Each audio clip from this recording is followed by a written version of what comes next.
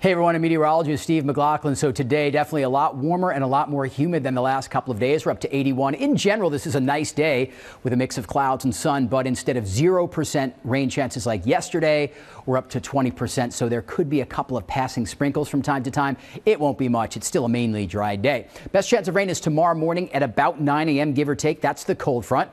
We'll start with a high temperature of 79 degrees and then see that fall throughout the afternoon as drier, cooler air comes in. So you wake up Tuesday morning, feels a lot different. 58 degrees, beautiful on Tuesday, sunny and 75.